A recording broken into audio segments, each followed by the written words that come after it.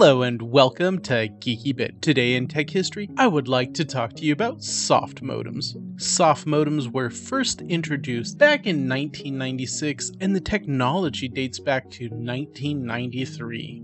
Digicom was said to have come up with the name soft modem. Soft modems, of course, are known by another name, winmodems. It is believed the winmodem moniker came from US Robotics' Sportster modem because it was a purely software modem for Windows. Soft modems, of course, were cheaper to manufacture than hardware modems, thus making them prolific by the late 90s and early 2000s. As you can see in this picture, you can still purchase soft modems today. In fact, this variant is a USB-based soft modem. Soft modems came in two specific variants. One is known as the DSP, which is a semi-hardware modem with software program at startup. The second variant is of course a purely software one, where it only provided a digital to analog interconnect and made the computer's CPU do all the heavy lifting for the modem functionality.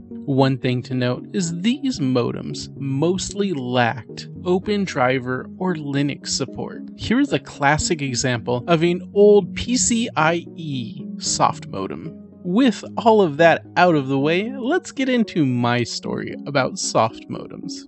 At the end of the 90s and into the early 2000s, I worked at an internet service provider called Chinook SalmonNet, and their slogan, of course, was "Up the Internet Stream." Kind of silly, but I guess it went with the salmon theme. I started working there because the computer shop job I had just didn't give me the hours I needed now that I was out of high school. When I first started working at that ISP, I was very part-time, and at the time, people were still mostly using hardware modems or modem cards for their computers. Then, the 7th month in of working there, that all changed. You see, when most people called in, they just needed us to fix their AT/DT commands to make sure their connection was good and stable. Then, suddenly, those known working AT/DT adjustments stopped working. And we didn't know why until we found a common factor. That turned out to be, of course, winmodems/software modems. They just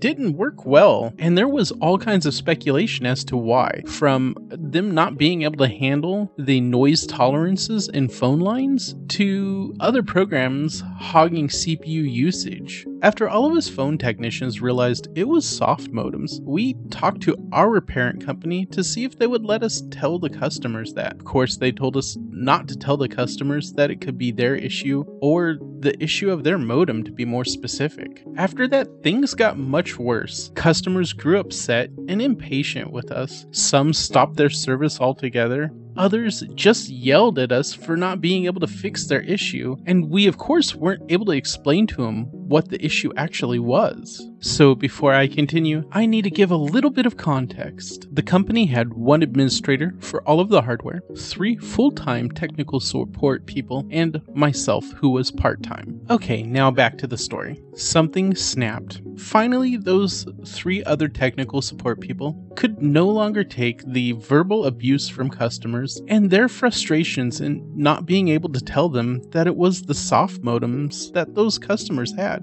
Being fed up with an untenable situation, all 3 of them quit on the same day. This was both great and bad news for me. I was promoted on the spot to lead technician, but the bad news was I was the only technician for the time being. Of course, this or the winmodems didn't stop me from doing the best I could to always make sure the customer was happy, even if I wasn't able to fully resolve their issue. I pleaded with the higher-ups to let me have a physical phone line and a computer system with a soft modem so I could try to see if there was a way to resolve this issue that didn't involve me having to necessarily tell the customer that the modem issue was on their end. And sure enough, there was something interesting I found. It took about half a day, but it was well worth the work I put in. And that was that the system had better odds of connecting if I did a few things. First, if I only had the dialing program up instead of any other applications on the system. Secondly, if I made sure there was a line filter on the phone line itself, and lastly, if I made sure to try to connect multiple times. Of course, it was still touch and go, but this definitely improved the situation greatly. Armed with these new facts, I was able to make most customers okay. Not happy, but okay. I told the parent company we still need to be able to give a disclaimer that the SoftModems had these usability issues. Luckily, by this time, I had some clout from the quality of the new hires that I've trained to catching the former administrator stealing new hardware and trying to pass old used hardware off as that new hardware he had stolen. Given all of that, and that the company wasn't a multinational juggernaut with layers of abstraction before you could find a decision maker, they decided to give in to my request and allow me to tell the customers about their situation. This resulted in the resolution of the hand tying of us customer support representatives, and it made the customers a lot happier and made things smoother once they had a reasonable expectation of their hardware and being able to connect to our internet service. Here are my thoughts about SoftModems. The idea of having a modem that could have a simple software update and use the latest standards was amazing, but the fact that it didn't work great was also a major issue. With a multitude of other networking options now being available, it is great that people do not have to be stuck with winmodems or SoftModems. As my experience was bad, many others were also bad, but it looks like it won out in the end over hardware modems. Thank you for watching this video, and I hope you enjoyed it as much as I did making it. And if you did, feel free to like the video, and if you aren't subscribed already, feel free to. And also, if you want to get notifications of future videos, click that bell button.